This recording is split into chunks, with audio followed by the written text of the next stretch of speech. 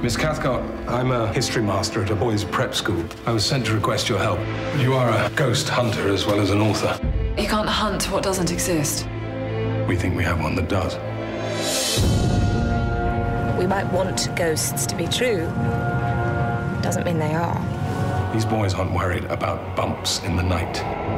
They are frightened to death. I know this place, and I don't hold with any ghostly nonsense. Did any of you see this ghost boy for yourselves? I did, miss. It was on the upper corridor. Let's see, shall we? Magnetic field detector. Those are footprint catchers. Ghosts have footprints. No, people pretending to be ghosts do.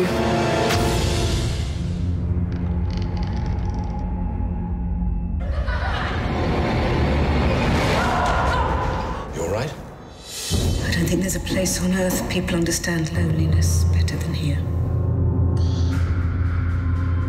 Hello? Something is causing this. Why do you keep your eyes closed, Florence? You need to see ghosts more than anyone I've known.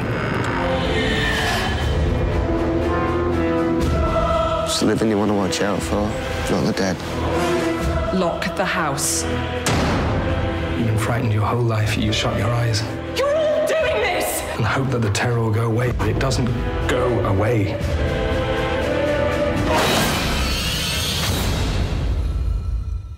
Oh, God.